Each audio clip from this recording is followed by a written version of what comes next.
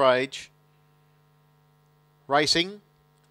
Centre of the line, Supriya off the arm best, is going in search of the lead. Just being shaken up there by Brad to try and get across, and soon after Supriya finds the pegs first. Newly is up on the outside, sitting in second spot, a half away, and third Millwood Charlie.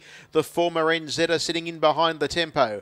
They were being followed further back then as they leave the straight. Miss Atomic Betty. Next into the 1-1 is Storm Maguire, Big Bang Penny, and last of all is Magic Maddie, about 4 lengths off the leader. That's the order working into the back straight. It was a 27-4 first quarter for the favourite and leader Supriya. Takes them into the back straight, leading a half length. Newly fires up second on the outside. Third locked away is Millwood Charlie, and then came on the outside of those Storm Maguire.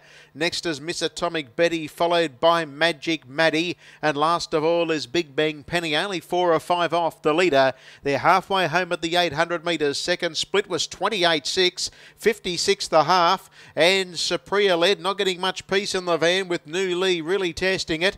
Third locked away is Millwood Charlie, and they were followed by Storm Maguire, Miss Atomic Betty. Next on the outside is Magic Maddie, and last of all is Big Bang Penny as they run their way down the side of the track. They're in the direction of the home turn, and now Supriya beats off the challenge of New Lee. Under the whippers, Millwood Charlie as the leader kicks away. Peeling and going now is Storm Maguire, and Magic Maddie will have the last crack at them, about to peel right to the outside as they straighten for the run in.